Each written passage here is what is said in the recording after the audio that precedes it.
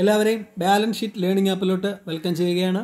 നമ്മളിന്ന് പഠിക്കുന്നത് focus point അനുസരിച്ചിട്ടുള്ള ബിസിനസ് സ്റ്റഡീസിൻ്റെ ഒന്നാമത്തെ ചാപ്റ്ററാണ്. പ്ലസ് 1 ക്ലാസ്സുകളാണ് നമ്മൾ ആദ്യം എടുക്കുന്നത്. ഓരോ ക്ലാസ്സുകളായിട്ട് പതുക്കെ അപ്ലോഡ് ചെയ്യുന്നതാണ്. ഓക്കെ, ഒന്നാമത്തെ ചാപ്റ്റർ നമുക്കറിയാം ബിസിനസ്, ട്രേഡ്, കൊമേഴ്സ്. ഓക്കെ, അതിൽ നോക്കിക്കോ, നമുക്ക് ഫസ്റ്റ് ചാപ്റ്ററിലെ ഫോക്കസ് പോയിൻ്റ് കൃത്യമായിട്ട് അനുസരിച്ചിട്ടുള്ള ഹൈലൈറ്റ് ആയിട്ടുള്ള നോട്ടുകൾ മാത്രമാണ് പഠിക്കുന്നത്. വളരെ സിമ്പിളായിട്ടുള്ള നോട്ട്സാണ് ഇതിൽ ഉൾപ്പെടുത്തിയിട്ടുള്ളത്. വീഡിയോ കണ്ടതിന് ശേഷം ആർക്കെങ്കിലും ഇതിൻ്റെ നോട്ട്സ് വേണമെങ്കിൽ നിങ്ങൾ മെസ്സേജ് അയയ്ക്കുക. ഞാൻ അതിൻ്റെ PDF നോട്ട് ഞാൻ നിങ്ങൾക്ക് കൃത്യമായിട്ട് അയച്ചു തരാവുന്നതാണ്. ഓക്കെ, അപ്പോൾ നമുക്ക് സ്റ്റാർട്ട് ചെയ്യാം. നോക്കിക്കുകയും നമുക്ക് തുടക്കം തന്നെ നമ്മളിത് അറിയാമല്ലോ, ഒരു ബിസിനസ് സ്റ്റഡീസാണ്. അപ്പോൾ നമ്മളിപ്പോൾ ബിസിനസ്സിനെ കുറിച്ചും എക്കണോമിക് ആക്ടിവിറ്റിയെക്കുറിച്ചൊക്കെയാണ് നമ്മൾ ആദ്യമേ ഇതിൽ പഠിക്കുന്നത്. നോക്കിക്കോ, human activities are mainly classified in to. മനുഷ്യൻ്റെ ആക്ടിവിറ്റികളെ അല്ലെ, നമ്മുടെ ആക്ടിവിറ്റികളെ രണ്ടായി തരംതിരിച്ചിട്ടുണ്ട്. ഒന്ന് എക്കണോമിക് ആക്ടിവിറ്റി എന്നും രണ്ട് നോൺ എക്കണോമിക് ആക്ടിവിറ്റി എന്നും.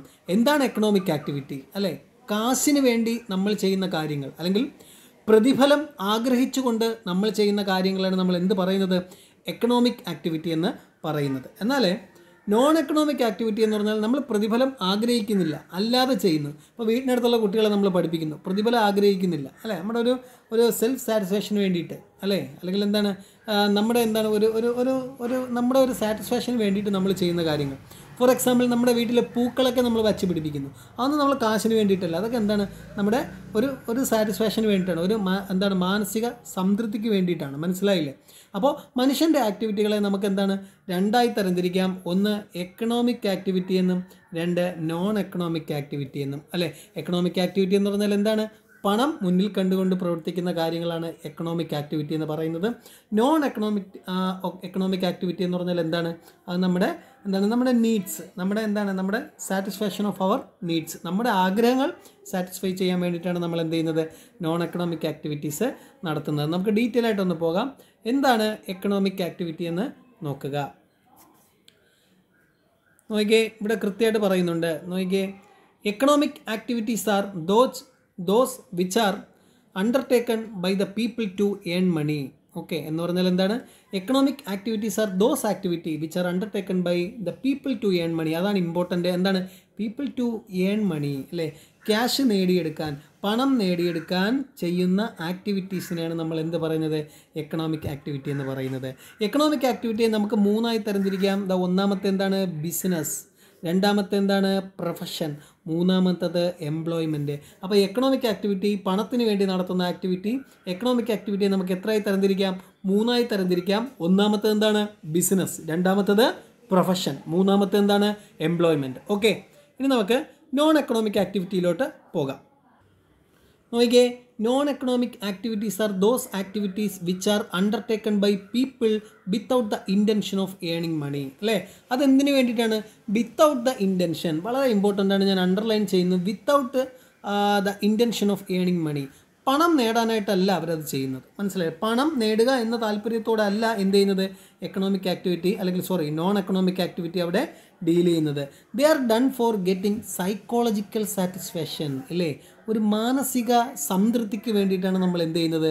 നോൺ എക്കണോമിക് ആക്ടിവിറ്റീസ് ചെയ്യുന്നത്. ഫോർ എക്സാമ്പിൾ, ഗാർഡനിങ്, പൂന്തോട്ടം. വീട്ടിൽ നമ്മുടെ പേരൻസൊക്കെ എന്ത് ചെയ്യുന്നു?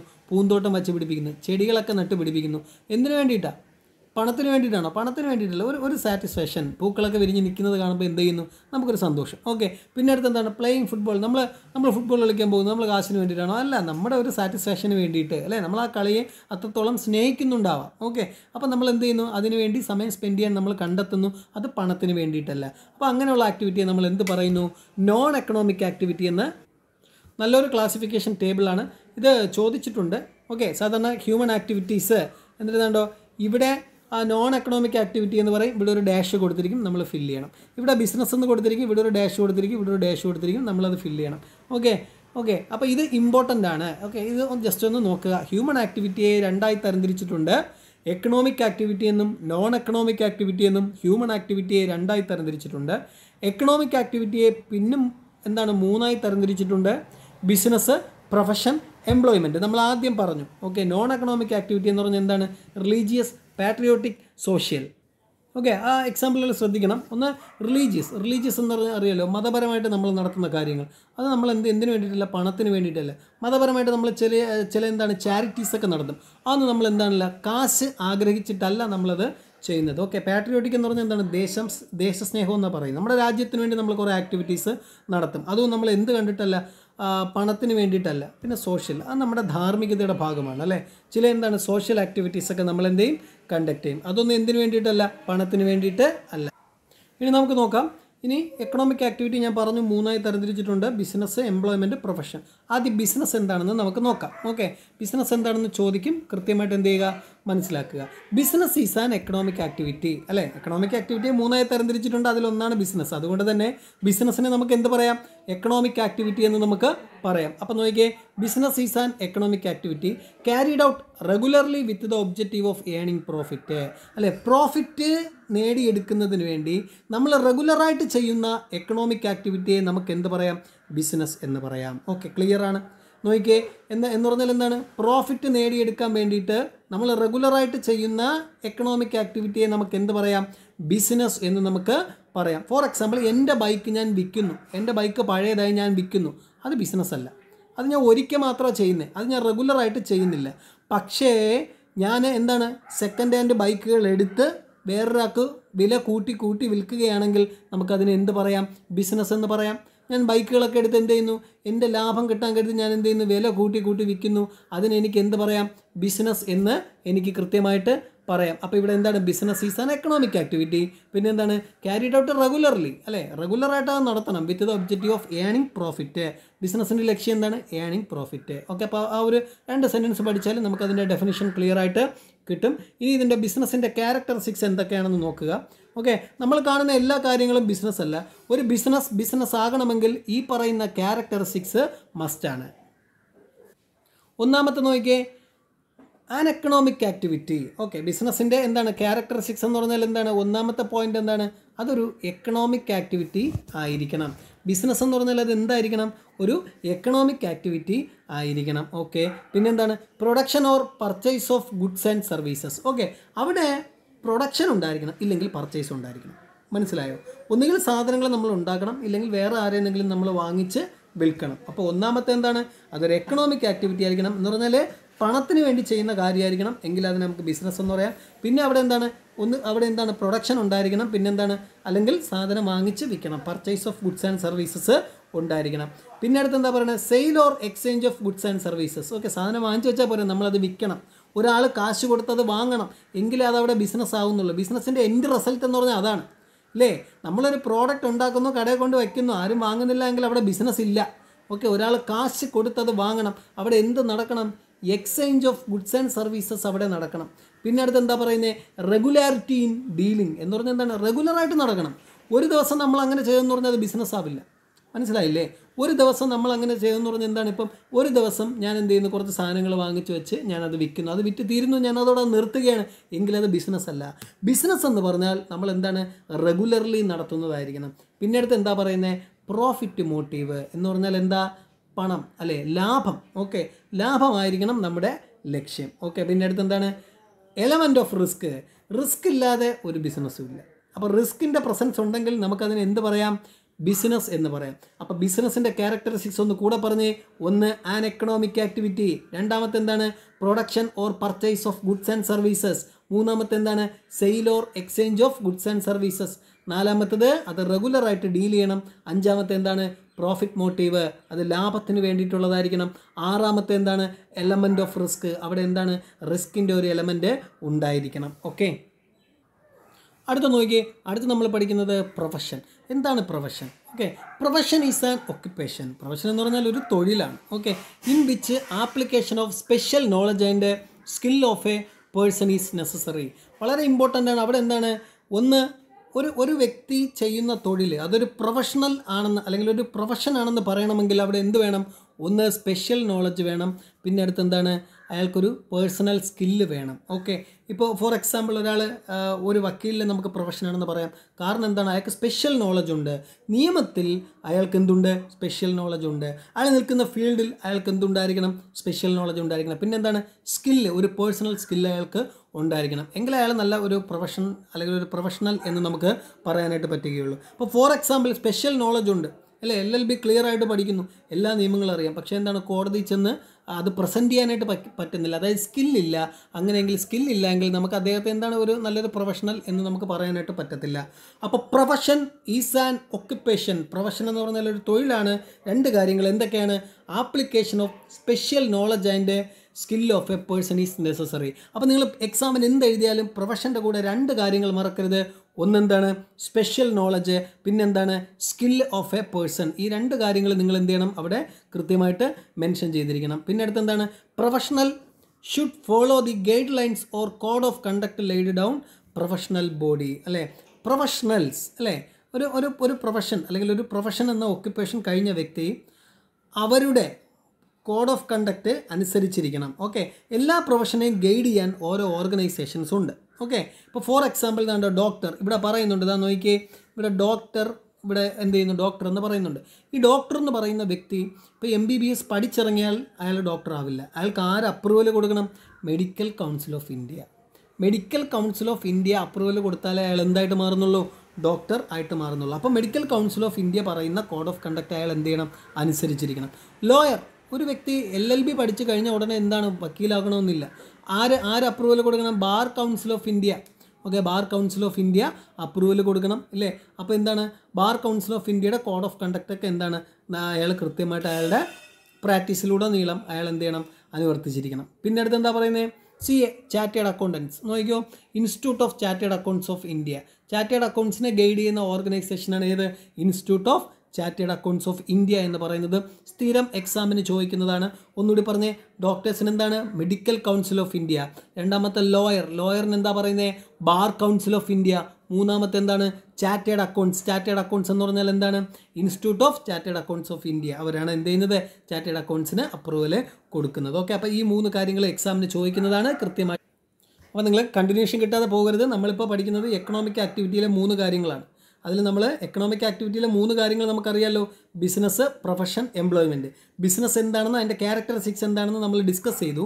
ഓക്കെ, അറിയാമല്ലോ, റെഗുലർ ആക്ടിവിറ്റി ആയിരിക്കണം, പ്രോഫിറ്റ് മോട്ടീവ് ആയിരിക്കണം, റിസ്ക് ഉണ്ടായിരിക്കണം. ഓക്കെ, അതിനെയൊക്കെ നമുക്ക് എന്ത് പറയാം, ബിസിനസ് എന്ന് നമുക്ക് പറയാം. അത് കഴിഞ്ഞ് നമ്മൾ രണ്ടാമത് വന്നത് പ്രൊഫഷനിലാണ്. പ്രൊഫഷനിൽ അറിയാമല്ലോ, പ്രൊഫഷൻ എന്ത് വേണം, സ്പെഷ്യൽ നോളജും പിന്നെ എന്താണ്, പേഴ്സണൽ സ്കില്ലൊക്കെ വേണം, എങ്കിൽ നമുക്കതിനെ പ്രൊഫഷൻ എന്ന് പറയാം. അത് കഴിഞ്ഞ് നമ്മൾ പോകുന്നത് എംപ്ലോയ്മെൻറ്റ്. എംപ്ലോയ്മെൻറ്റും ഒരു ഒക്യുപ്പേഷനാണ്, അതും ഒരു തൊഴിലാണ്. Employment refers to an occupation in which people work for others regularly and get A salary or wage in return. വളരെ ഇമ്പോർട്ടൻ്റ് ആണ് അല്ലേ.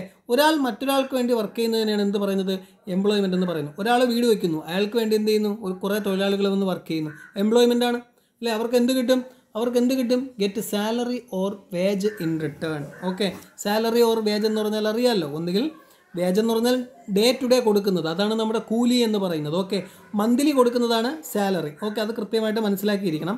പിന്നെ എന്താണ്, ഇത് റെഗുലറായിട്ട് ചെയ്യണം കേട്ടോ. റെഗുലറായിട്ട് നമ്മൾ എന്ത് ചെയ്യുന്നു, ഇങ്ങനെ എന്താണ്, വേജസ് കിട്ടുന്ന ജോലിക്ക് വേണ്ടി പോവുകയാണെങ്കിൽ നമുക്കതിന് എന്ത് പറയാം, എംപ്ലോയ്മെൻ്റ് എന്ന് നമുക്ക് പറയാം. അയാൾ സ്വന്തമായിട്ടൊരു ബിസിനസ് തുടങ്ങാൻ സാധ്യതയില്ല, അയാളൊരു പ്രൊഫഷനും അല്ല, അയാൾക്ക് കിട്ടുന്ന ജോലി ചെയ്ത് ജീവിക്കുന്നു. സ്വാഭാവികമായും അയാൾ നമുക്ക് എന്ത് പറയാം, എംപ്ലോയ്മെൻ്റ് എന്ന് പറയാം. നോക്കിയേ, employment refers to an occupation. Employment എന്ന് പറഞ്ഞൊരു ജോലിയാണ്. In which people work for others. എന്താണ് മറ്റൊരാൾക്ക് വേണ്ടി ചെയ്യുകയാണ്.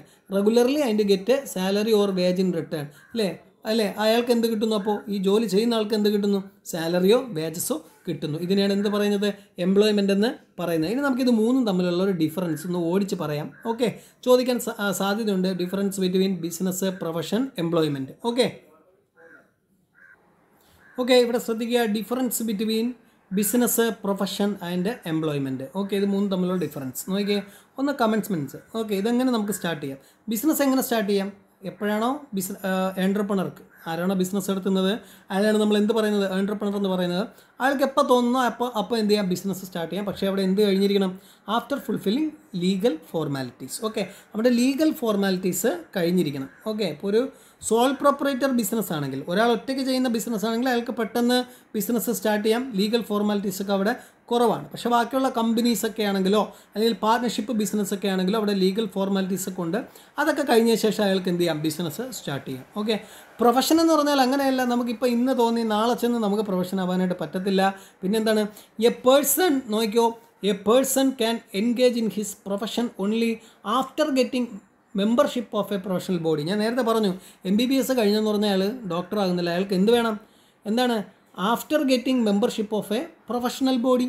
Okay, medical council of India അതാണ് MBBSന് പെർമിഷൻ കൊടുക്കുന്നത്, അല്ലെങ്കിൽ MBBS കഴിഞ്ഞ ഡോക്ടറിന് അപ്രൂവൽ കൊടുക്കുന്നത് ആരാണ്, മെഡിക്കൽ കൗൺസിൽ ഓഫ് ഇന്ത്യ. അപ്പോൾ ഈ പറയുന്ന പ്രൊഫഷണൽ ബോഡി എന്താണ്, പെർമിഷൻ കൊടുത്താൽ മാത്രമേ എന്ത് ചെയ്യുള്ളൂ, അവിടെ അയാൾക്ക് പ്രൊഫഷൻ ആകാനായിട്ട് പറ്റുകയുള്ളൂ.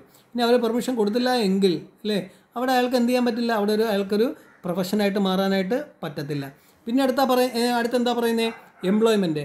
അൻ employee can work in an office after getting appointment letter from his employer. അല്ലെ, ഒരു ഓഫീസ് കണ്ടോ, അയാൾക്ക് ചെന്നിരുന്ന് അവിടെ എനിക്കിവിടെ ജോലി തരുമോ എന്ന് പറഞ്ഞ് എന്താ ചോദിച്ചിട്ട് ഞാനിവിടെ വർക്ക് ചെയ്തോട്ടെ എന്ന് ചോദിച്ചിട്ട് അയാൾക്ക് വർക്ക് ചെയ്യാനായിട്ട് പറ്റത്തില്ല.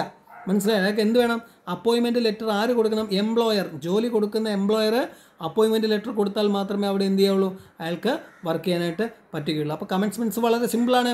ബിസിനസ് സ്റ്റാർട്ട് ചെയ്യാം, ഓണറിൻ്റെ ഡിസിഷൻ അനുസരിച്ച് സ്റ്റാർട്ട് ചെയ്യാം. പക്ഷേ അവിടെ എന്തുണ്ട്, ലീഗൽ ഫോർമാലിറ്റീസ് ഉണ്ട്. പ്രൊഫഷൻ എന്താണ്, പ്രൊഫഷണൽ ബോഡി അപ്രൂവ് ചെയ്താൽ എന്ത് ചെയ്യാം, അയാൾക്ക് എന്ത് ചെയ്യാം, after getting membership of A professional body.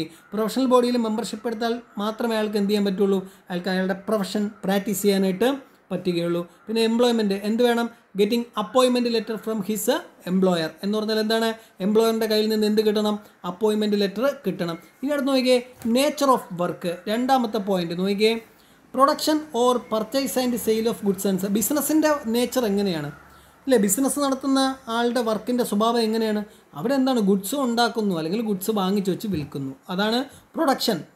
Goods നിർമ്മിക്കുന്നു, ഇല്ലെങ്കിൽ എന്താണ്, പർച്ചേസ്, ഗുഡ്സ് വാങ്ങിച്ചു വെച്ചിട്ട് എന്ത് ചെയ്യുന്നു, sale of goods and services, വാങ്ങിച്ചു വെച്ച് വിൽക്കുന്നു. ഇനി പ്രൊഫഷൻ എന്ന് പറഞ്ഞാൽ എന്താണ്, rendering of A personalised expert service. Okay, നമ്മൾ റെൻറ്റ് ചെയ്യുകയാണ് ചെയ്യുന്നത് അല്ലേ, ഒരു എന്താണ്, നല്ലൊരു പ്രൊഫഷണൽസിൻ്റെ സർവീസ് നമ്മൾ എന്താണ്, റെൻറ്റ് ചെയ്യുകയാണ്, നമ്മൾ ഫീ കൊടുത്ത് വാങ്ങുകയാണ് ചെയ്യുന്നത്. അതാണ് ആ ജോലിയുടെ ക്യാരക്ടർ. നമ്മളൊരു ഡോക്ടറിനെ കാണാൻ പോകുന്നു അല്ലേ, ഡോക്ടറിനെ കാണാൻ പോകുമ്പോൾ അയാൾ നല്ല ഡോക്ടറാണ്, അപ്പോൾ അയാളുടെ സർവീസ് നമ്മൾ കാശ് കൊടുത്ത് വാങ്ങുന്നു. ഓക്കെ, ഇനി അടുത്ത് എന്താ പറയുന്നത്, employment. Performing the work assigned by the employer. ഇവിടെ എംപ്ലോയിക്കായിട്ട് ഇവിടെ എന്തില്ല, ഇന്ന ജോലി പെർഫോം ചെയ്യണം അങ്ങനെയൊന്നുമില്ല. എംപ്ലോയർ എന്താണോ പറയുന്നത് അത് ആര് ചെയ്യണം, എംപ്ലോയി ചെയ്യണം. അപ്പോൾ ഇതാണ് എന്താണ്, നേച്ചർ ഓഫ് വർക്ക് എന്ന് പറയുന്നത്. ക്വാളിഫിക്കേഷൻ എന്ന് പറഞ്ഞാൽ എന്താണ്, ഇപ്പോൾ ബിസിനസ് ചെയ്യാൻ ക്വാളിഫിക്കേഷൻ വേണം. നമ്മുടെ പേരൻസ് പല പിള്ളേരുടെയും പേരൻസൊക്കെ എന്താണ്, ബിസിനസ് നടത്തുന്നവരാണ്. അവർക്കൊക്കെ ക്വാളിഫിക്കേഷൻ വേണോ, അവർക്ക് PG എടുക്കണോ, അതൊന്നും വേണ്ട. ബിസിനസ് ചെയ്യാനുള്ള ക്യാപ്പബിലിറ്റി ഉണ്ടെന്ന് അവർക്ക് തോന്നിയാൽ അവർക്ക് എന്ത് ചെയ്യാം, ബിസിനസ് സ്റ്റാർട്ട് ചെയ്യാം. അതാ ഇവിടെ പറയുന്നത്, no minimum qualification is required ബിസിനസ്സിന് എന്തില്ല, മിനിമം ക്വാളിഫിക്കേഷൻ ആവശ്യമില്ല. പക്ഷേ എന്തുണ്ട്, പ്രൊഫഷൻ എന്തുണ്ട്, ക്വാളിഫിക്കേഷൻ ആവശ്യമാണ്. ചുമ്മാ ഒരാൾക്ക് കയറി ഡോക്ടർ ആവാൻ പറ്റുമോ, ഇല്ല. അയാൾ എന്ത് ചെയ്യണം, അയാൾ പെർഫോം ചെയ്യാൻ ഉദ്ദേശിക്കുന്ന ജോലിയുടെ എല്ലാ കാര്യങ്ങളും പഠിച്ചു വെച്ചിരിക്കണം. അതാണ് നമ്മൾ നേരത്തെ പറഞ്ഞത്, പ്രൊഫഷൻ എന്ത് വേണം, സ്പെഷ്യൽ നോളജ് വേണം എന്ന് പറയുന്നത്. In profession specialised knowledge and training is required. പിന്നെ അടുത്ത് എന്താ പറയുന്നത്, in employment qualification is decided by the employer. Okay അല്ലേ, എംപ്ലോയ്മെൻറ്റിൻ്റെ ക്വാളിഫിക്കേഷൻ ആരാ, എംപ്ലോയർ, ജോലി കൊടുക്കുന്ന ആളാണ് ഉദ്ദേശിക്കുന്നത്. ഇപ്പം എനിക്കൊരു ബിസിനസ് ഉണ്ട്, അവിടെ എനിക്കൊരു എംപ്ലോയിയെ ആവശ്യമാണ് അല്ലേ, അവിടെ അക്കൗണ്ടൻ്റ് ആയിട്ടാണ് എനിക്ക് ആവശ്യം. അപ്പോൾ എൻ്റെ എംപ്ലോയിക്ക് BCom വേണം എന്ന് ഞാൻ പറഞ്ഞാൽ എന്താണ്, BCom ഉള്ള കാൻഡിഡേറ്റിന് മാത്രമേ അവിടെ എന്ത് ചെയ്യുള്ളൂ, ജോലി കിട്ടുകയുള്ളൂ. അപ്പോൾ ആ ക്വാളിഫിക്കേഷൻ ആരാ അവിടെ പറയുന്നത്, ഞാനാ പറയുന്നത്, എംപ്ലോയർ പറയുന്ന ക്വാളിഫിക്കേഷൻ. ഓക്കെ, അതാണ് ഏത്, എംപ്ലോയ്മെൻറ്റിൻ്റെ ക്വാളിഫിക്കേഷൻ എന്ന് പറയുന്നത്.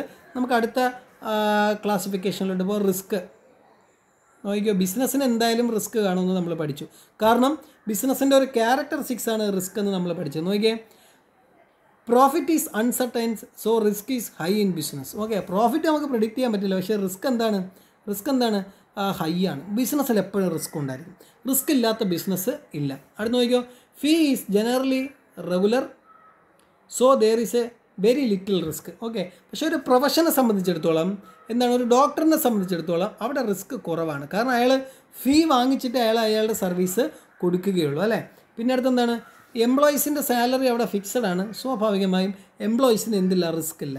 അയാൾ ബിസിനസ് പോലെയല്ല, അയാളൊന്നും ഇൻവെസ്റ്റ് ഒന്നും ചെയ്യില്ല, അയാൾ വേറൊരാളുടെ കീഴിൽ ചെന്ന് വർക്ക് ചെയ്യുന്നു. ജോലി കഴിഞ്ഞിട്ട് അയാൾക്ക് സാലറിയോ വേജസോ അയാൾക്ക് കിട്ടും. സോ അയാൾക്കും എന്തില്ല, റിസ്ക് ഇല്ല. അടുത്ത് നോക്കിക്കോ, ട്രാൻസ്ഫർ ഓഫ് ഇൻട്രസ്റ്റ്, അതായത് ownership. We can sell the ownership of A business to another person. നമുക്ക് എന്ത് ചെയ്യാൻ പറ്റും, നമ്മുടെ ഇപ്പം ഞാൻ നടത്തുന്ന ബിസിനസ് എനിക്ക് എന്ത് ചെയ്യാൻ പറ്റും, നാളെ എൻ്റെ മകനോ അല്ലെങ്കിൽ എൻ്റെ അച്ഛനോ എനിക്ക് എന്ത് ചെയ്യാൻ പറ്റും, കൈമാറാനായിട്ട് പറ്റും. ഓക്കെ, പക്ഷേ പ്രൊഫഷൻ അങ്ങനെ കൈമാറാനായിട്ട് പറ്റില്ല. ഞാൻ എന്ത് ചെയ്യുന്നു, ഞാൻ ഒരു ചാർട്ടേഡ് അക്കൗണ്ടൻ്റാണ്. ഓക്കെ, എനിക്ക് എൻ്റെ തൊഴിൽ എൻ്റെ മകൻ എനിക്ക് കൈമാറാൻ പറ്റുമോ? ഒരിക്കലും പറ്റില്ല. ഓക്കെ, അപ്പോൾ എന്താണ്, പ്രൊഫഷൻ കൈമാറാനായിട്ട് പറ്റത്തില്ല. കാരണം അതിനെന്ത് വേണം, കുറച്ച് സ്പെഷ്യൽ സ്കില്ല് ഒരു പക്ഷേ കാണും. പക്ഷേ ആര് അപ്രൂവ് ചെയ്യണം, നമ്മുടെ ഏതാണ് പ്രൊഫഷണൽ ബോഡീസ് അതിനെ കൃത്യമായിട്ട് എന്ത് ചെയ്യണം, അപ്രൂവ് ചെയ്യണം. ഇല്ല എങ്കിൽ എന്ത് ചെയ്യാൻ പറ്റില്ല, പ്രൊഫഷൻ ആകാനായിട്ട് പറ്റത്തില്ല. അടുത്ത് നോക്കിയോ, it is not possible in എംപ്ലോയ്മെൻറ്റിലും പറ്റത്തില്ല. മനസ്സിലായില്ലേ? ഇപ്പോൾ എൻ്റെ ജോലി ഇവിടെ പോയി, പകരം എൻ്റെ മകന് ജോലി കൊടുക്കണമെന്നൊന്നും എനിക്കിവിടെ പറയാനായിട്ട് പറ്റത്തില്ല. കാരണം എന്താണ്, കാരണം അയാളുടെ ഓണർഷിപ്പിലല്ല, അയാൾ മറ്റൊരാളുടെ കീഴിലാണ് എന്ത് ചെയ്യുന്നത്, വർക്ക് ചെയ്യുന്നത്. പിന്നെ അടുത്ത് നോക്കിയാൽ ക്യാപിറ്റൽ ഇൻവെസ്റ്റ്മെൻറ്റ്. ബിസിനസ്സിലെ ഇൻവെസ്റ്റ്മെൻറ്റ് മസ്റ്റാണ്. ഇൻവെസ്റ്റ്മെൻറ്റ് ഇല്ലാതെ നമുക്ക് ബിസിനസ് ചെയ്യാനായിട്ട് പറ്റത്തില്ല. ഓക്കെ, ഇൻവെസ്റ്റ്മെൻറ്റ് ചെറുതോ വലുതോ രണ്ടാമത്തെ കാര്യം, പക്ഷേ ബിസിനസ്സിൽ എന്താണ്, ഇൻവെസ്റ്റ്മെൻറ്റ് മസ്റ്റാണ്. പിന്നെ അടുത്ത് നോക്കിയേ, പ്രൊഫഷനിൽ എന്താണ്, ലിമിറ്റഡ് ക്യാപിറ്റൽ മതി. ക്യാപിറ്റൽ എന്ത് മതി, വളരെ കുറച്ച് ക്യാപിറ്റൽ മതിയാവും. ബിസിനസ്സിനെ അപേക്ഷിച്ച് കുറച്ച് ക്യാപിറ്റൽ മതിയാവും. ഓക്കെ, അതൊന്ന് പഠിച്ചെടുക്കുക, നല്ല ക്ലിയറായിട്ട് തറവായിട്ട് പഠിച്ചെടുക്കുക. പ്രൊഫഷണൽ ബോഡിയിൽ എന്ത് ചെയ്യുക, മെമ്പർ ആവുക. പിന്നെ അടുത്ത് എന്താ പറയുന്നത്, if employment no capital invested is needed. Okay, എംപ്ലോയ്മെൻറ്റിന് എന്തില്ല, ക്യാപിറ്റലൊന്നും വേണ്ട, വേറൊരാളുടെ കീഴിൽ ചെന്ന് വർക്ക് ചെയ്താൽ മാത്രം മതിയോ. കോഡ് ഓഫ് കണ്ടക്ട് നോക്കിക്കോ, in business there is no code of conduct to be followed. ബിസിനസ്സിന് കോഡ് ഓഫ് കണ്ടക്ട് ഒന്നുമില്ല, ഇതനുസരിക്കണം അല്ലെങ്കിൽ ഇങ്ങനെ ചെയ്യാകൂ എന്നൊന്നും ബിസിനസ്സിന് ഇല്ല. പക്ഷേ പ്രൊഫഷന് ഉണ്ട് അല്ലേ. പ്രൊഫഷൻ എന്തുണ്ട്, കോഡ് ഓഫ് കണ്ടക്ട് ഉണ്ട്. പിന്നെ അടുത്ത് എന്താ പറയുന്നത്, norms of behaviour laid down by the employer R to be followed. എംപ്ലോയ്മെൻറ്റിന് അങ്ങനെ കോഡ് ഓഫ് കണ്ടക്ട് ഒന്നുമില്ല, പക്ഷേ എംപ്ലോയർ പറയുന്ന കാര്യങ്ങൾ ചെയ്യണം. രാവിലെ 8 മണിക്ക് വരണമെന്ന് പറഞ്ഞാൽ അവിടെ എന്ത് ചെയ്യണം, എംപ്ലോയി അവിടെ കൃത്യമായിട്ട് 8 മണിക്ക് എത്തിയിരിക്കണം. ഓക്കെ, അപ്പോൾ ഇതാണ് ബേസിക് ആയിട്ടുള്ള ക്ലാസിഫിക്കേഷൻ. അപ്പോൾ നമുക്ക് മൂന്നും നല്ല തറവാണെന്ന് നമുക്ക് നോക്കാം. ബിസിനസ് നമുക്ക് എന്താണെന്നറിയാം, എംപ്ലോയ്മെൻ്റ് അറിയാം, പ്രൊഫഷൻ അറിയാം. ഓക്കെ, ഇതിൽ വേറൊരു കാര്യം റിവാർഡ് പറയാനായിട്ട് വിട്ടുപോയി. ബിസിനസ്സിൽ നിന്ന് നമുക്ക് കിട്ടുന്നതിനെ പ്രോഫിറ്റ് എന്ന് പറയും. ബിസിനസ്സിൽ നിന്ന് നമുക്ക് കിട്ടുന്നതിന് എന്ത് പറയും, പ്രോഫിറ്റ് എന്ന് പറയും. പക്ഷേ ഒരു ഡോക്ടറിന് നമുക്ക് പ്രോഫിറ്റ് കിട്ടണമെന്ന് പറയാനായിട്ട് പറ്റില്ല. ഇനി ഒരു ഡോക്ടർ എന്നെ പരിശോധിച്ചു, ഞാൻ ഡോക്ടറിന് കാശ് കൊടുത്തിട്ട് ഞാൻ ഡോക്ടറിന് സാലറി കൊടുത്തെന്ന് എനിക്ക് പറയാൻ പറ്റുമോ? ഇല്ല. ഞാൻ ഡോക്ടറിന് എന്താ കൊടുക്കുന്നത്, ഫീസാണ്. ഓക്കെ, എംപ്ലോയീസിന് കിട്ടുന്നത് എന്താണ്, വേജ് ഓർ സാലറി. ഓക്കെ, അപ്പോൾ ഈ ഡിഫറൻസ് ക്ലിയർ ആണെന്ന് വിശ്വസിക്കുന്നു. ഓക്കെ, ഞാൻ നോട്ട് നിങ്ങൾക്ക് സെൻഡ് ചെയ്ത് തരാം. നോട്ട് നിങ്ങൾ എന്ത് ചെയ്യുക, നിങ്ങൾ ഈ നമ്പറിൽ വാട്സപ്പ് അയക്കുക. ഓക്കെ, 9400781883. ഓക്കെ, ഇല്ലെങ്കിൽ നിങ്ങൾ പ്ലേ സ്റ്റോറിൽ നിന്ന് ബാലൻസ് ഷീറ്റ് ലേണിംഗ് ആപ്പ് നിങ്ങൾ ഡൗൺലോഡ് ചെയ്യുക, അതിൽ ചാറ്റ് ചെയ്യുക. ഓക്കെ, അതിലൊരു മെസ്സേജ് അയച്ചിട്ട് നിങ്ങൾക്ക് നോട്ട് വേണമെന്ന് പറഞ്ഞാൽ മതി. ഞാൻ അതിൻ്റെ PDF നോട്ട് നിങ്ങൾക്ക് സെൻഡ് ചെയ്ത് തരാവുന്നതാണ്.